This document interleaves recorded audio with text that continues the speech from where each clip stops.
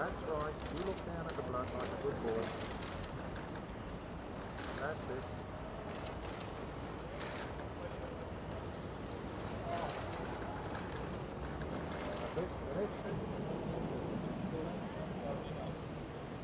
It's an interesting place for when they actually start cleaning up the stuff here.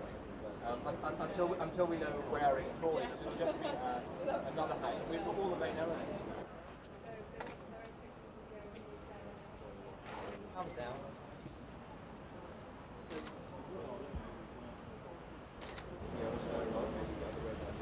Oh, what you're after.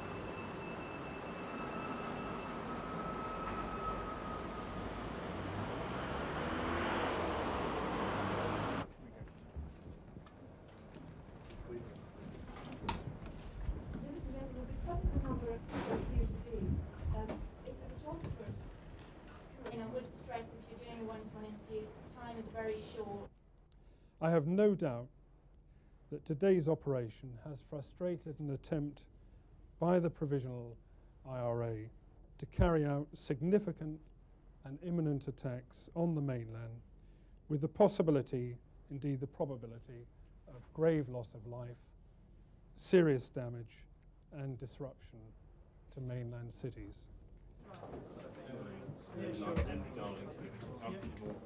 A significant quantity of that homemade explosives had been placed in boxes and with minor extra work was ready for use, probably as large vehicle bombs in lorries akin to the regrettable attack in Manchester.